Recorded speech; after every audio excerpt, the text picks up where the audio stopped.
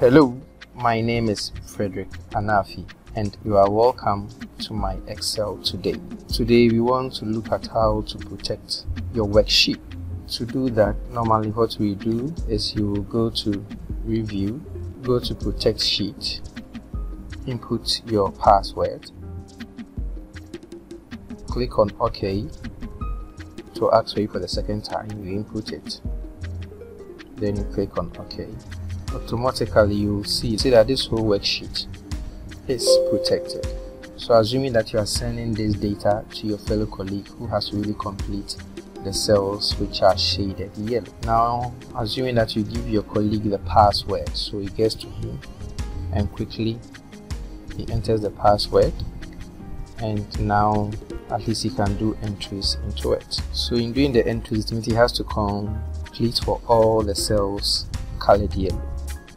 How simple can he do that? So he has to do that, it means he has to be selecting each of the cells and doing entries into it. But I believe that there's a simpler way for doing this. To do this is we'll select the area, the whole area, that's the range, from B3 to I15. Then we use the control find shortcut key. Then in there we go to format, we go to choose format from cell.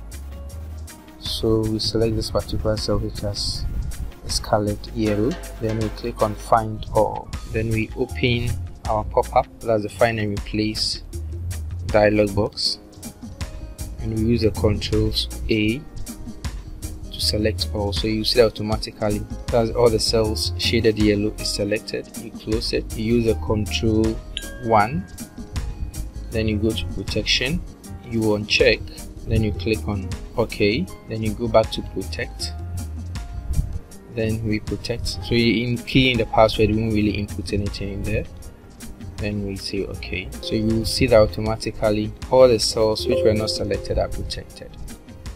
So quickly we want to really do our inputs or complete for our data. So we select for Andrew, that's where we have A3, and we can do our input. So assuming that for mass Andrew had 75, so we type in 75 and hit on the tab key to strictly send us to the next cell which is really empty, and we can enter. So assuming that for dance Andrew had 56, we click on the tab to send us to the next one which is music for James, and we can really enter 56. So in that way quickly, so you can see that quickly we can really complete for all the empty cells. So by clicking on the tab, it will take us to the various cells which are colored yellow. This is how smart you can really do this, and we did this without using any macros. Please do well to follow us on YouTube Consult and learn more tricks on Excel. Thank you and have a wonderful day.